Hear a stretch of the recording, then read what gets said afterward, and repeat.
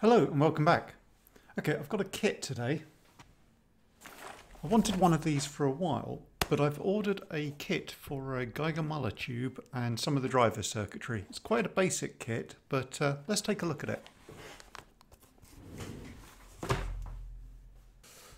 Okay, this box looked a bit beaten up when it arrived, but let's hope it's all okay inside.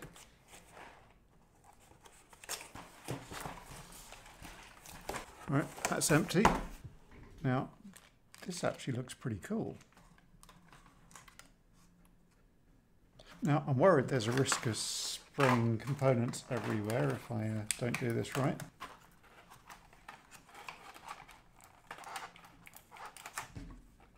Okay, so these resistors look like they've been pre-shaped. I've never had that before. Okay, C22. Okay. Right, so one is definitely this top left. 8 is the DIP 8 chip holder. That doesn't appear to line up. I think we may have to do some guesswork on this or actual component research. And here's the actual Geiger Müller tube itself.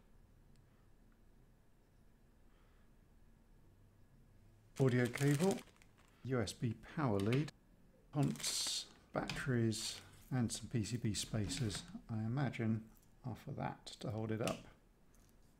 Right, so I'm pretty sure the components in the tray don't actually line up with this at all. That may be more of a distraction. A lot of these I think we're going to be able to get just by component counting. Fire up the soldering iron and see what we can do. Now we want to start with the smallest component, so that's going to be the resistors.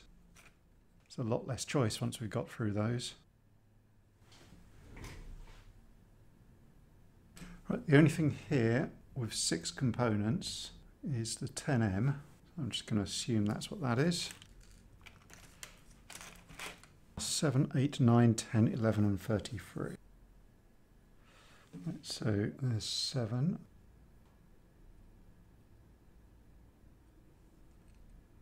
There's 10, 8, 9. All going to be screaming at me for where R33 is. Oh, there it is. R1 and R2 are 33K. These are 1K, so it's 3 and 23. Now, where's R3? Oh, there it is. I think that's probably enough components to start soldering.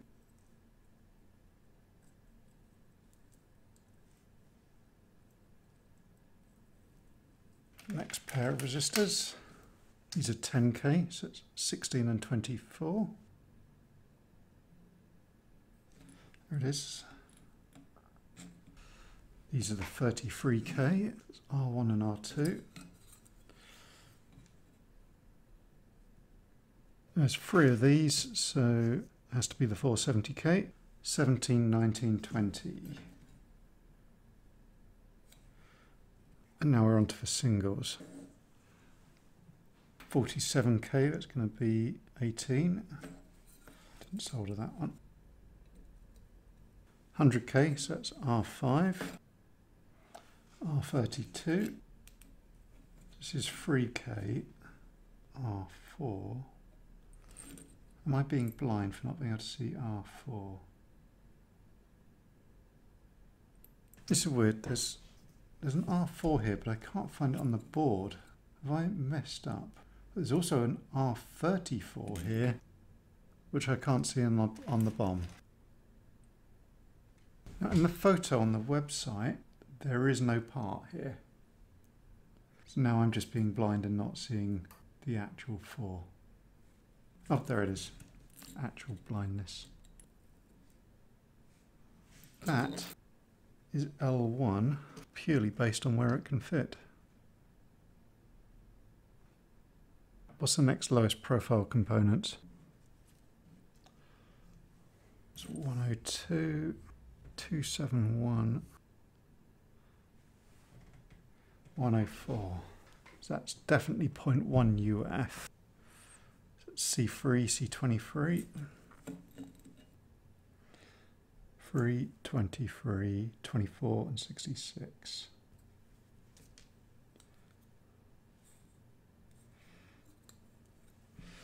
So we've got 23, 3, 24 and 66. There's a resistor I missed earlier.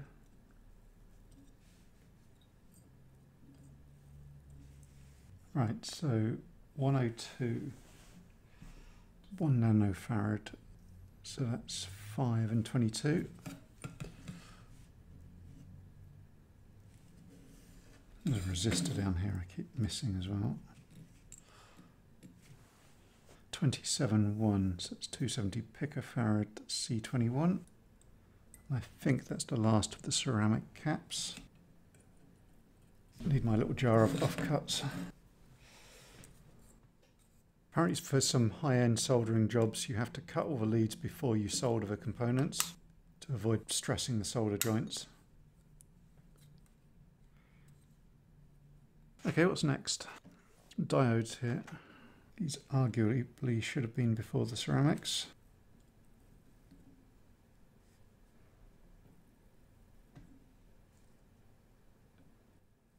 We've got two LEDs here. So D23 and D24.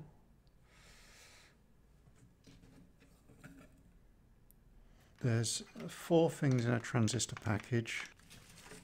S8050 and a KSP42. That'd be that.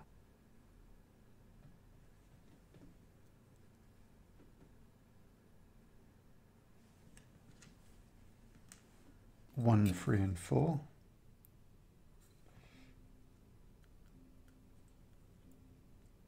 That'll do.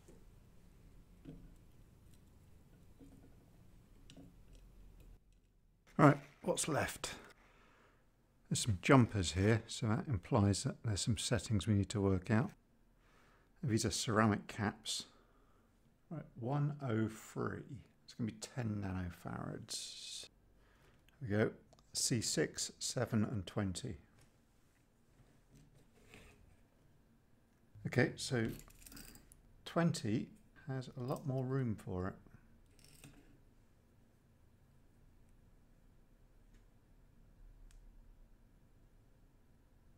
C1 and C2, these are little electrolytics, and are labelled plus, so the opposite side is negative. It's always the white stripe.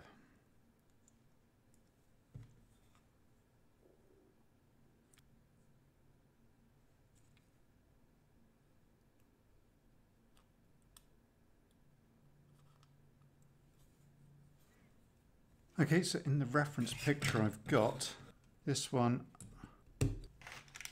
and the one in the middle have jumpers on. Hopefully there's some information somewhere on what they actually mean. That one's labelled test. Here's the switch.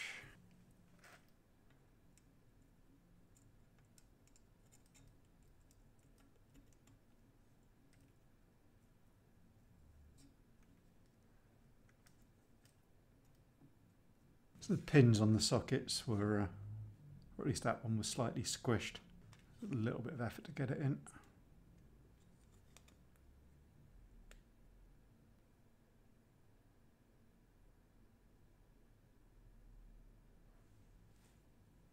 Okay, so 2 of these chips are 555s, which are a chip I've worked with quite a few times on this channel.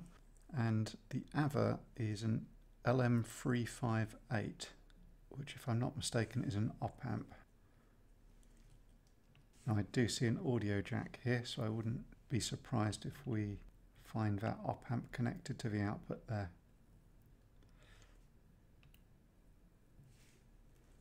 Yeah, there's the audio jack. At least one pin is direct connected across. No surprise. Now that first connection is terrible, but what I'm of course doing, just getting one pin connected to hold the component in place and then come back to it.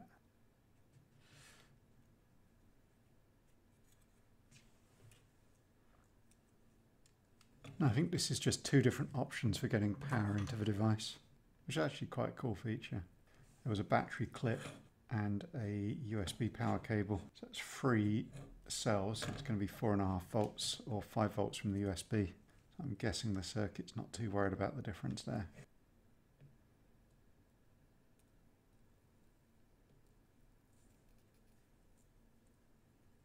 Definitely think this is the most components I've done on a kit before.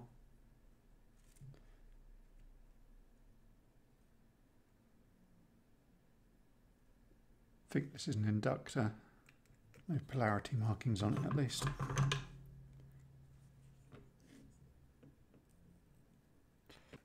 Now I've got 3 of these and 3 spaces for this, so my guess is we actually don't need all of them.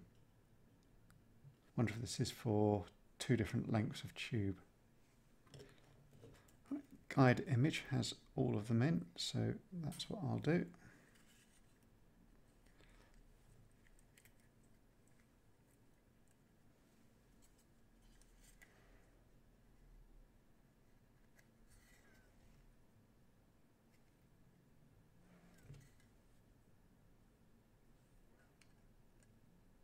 These must be the 555s.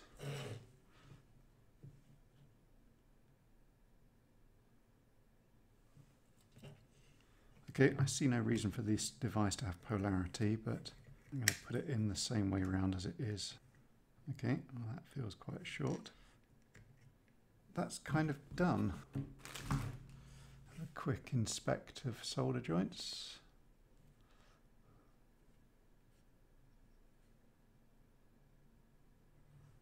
I don't think there's a lack of connection here. I just don't like seeing the gap. There's a couple of jumpers. There's a trim here. I assume there's documentation around somewhere to tell me what that is. Let's try powering it up though.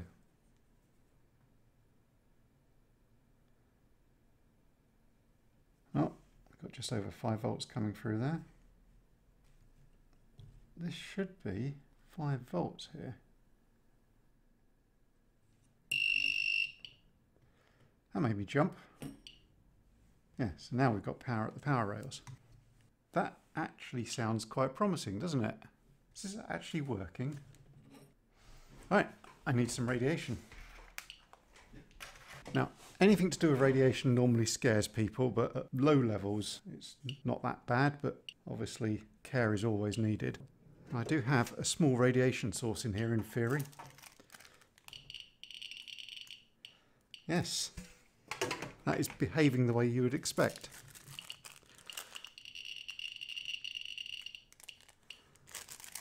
Now what this is a mantle of a gas light, and they used to make these out of thorium.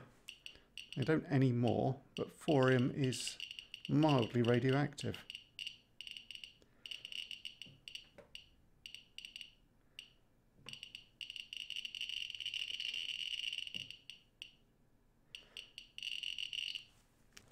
And we've got a working Geiger counter here.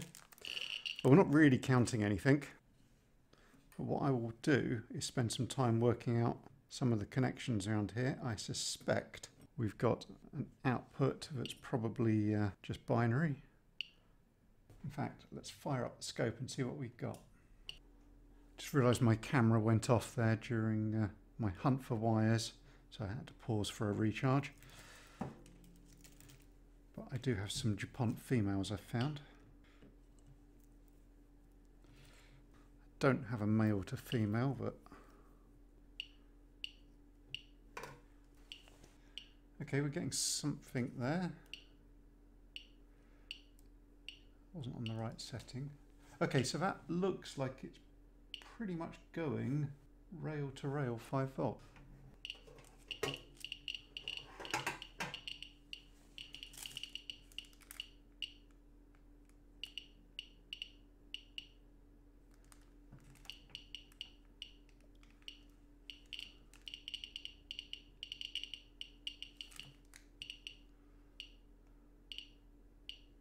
That's awesome.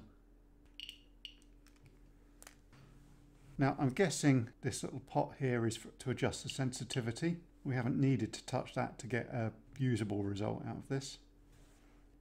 But I'm kind of pleased that we got this kit to do anything at all, to be honest. That's nice. Now I've got a few ideas that I want to do with this, and the fact that we've got what looks like a TTL compatible signal coming out the end is going to be handy. Okay, so I'm really pleased I got this working.